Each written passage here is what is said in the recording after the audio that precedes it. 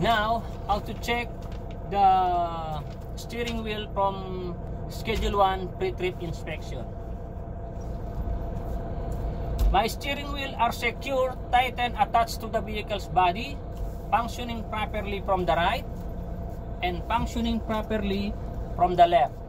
And there is no excessive pre-play. Wheels are secure.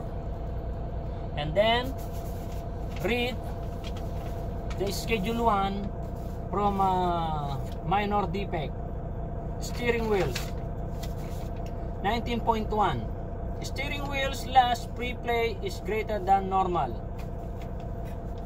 I must notify the operator of the defect. I must record the defect on my daily inspection report. I may continue to drive the vehicles. Major defect. Steering wheels is insecure or does not respond normally. Steering wheels last pre-play exceed prescribed limit. I must not drive the vehicle. I must notify the operator of the defect. I must record the defect on my daily inspection report. Done. And that is the demonstrated procedure for the steering wheels in MTO pre-trip inspection.